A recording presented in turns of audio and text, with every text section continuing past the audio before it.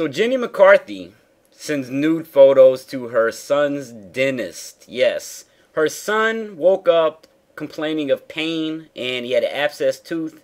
And she called the dentist and said, I need to bring my son in. And he said, well, can you send me some pictures of the tooth? So she frantically takes pictures of her son's mouth and then goes to start sending them to the dentist and accidentally sends a picture, a raunchy picture, so they say, that was meant for Brian Urlacher, which is her current boyfriend, to the dentist. And then she didn't realize it until after she done sent it. So he already seen it.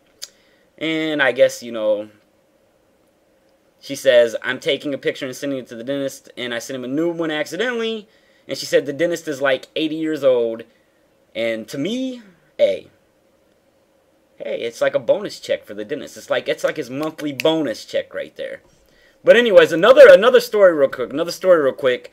So I'm looking at Middleborough, Massachusetts. They just went and had a town meeting, and I don't know if you guys know this, but some laws can go against our rights because they have state laws.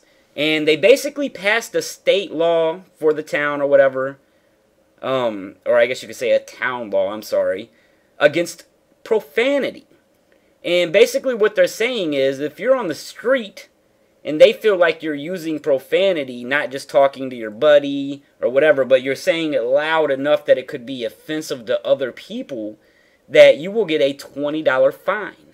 Now, this does go against our First Amendment rights, but the way that they have it worded, they're going to get away with basically charging you $20 for you using profanity against someone else.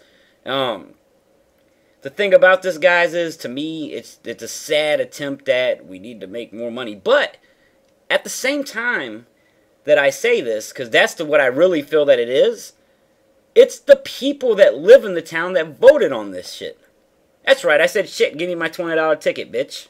Oh, shit, $40. Fuck, 30. Anyways, guys, it just shows you how fucked up the times we're living in when people can just go take your rights away just like that, get away with it, and then penalize you for it. I'm out. Peace.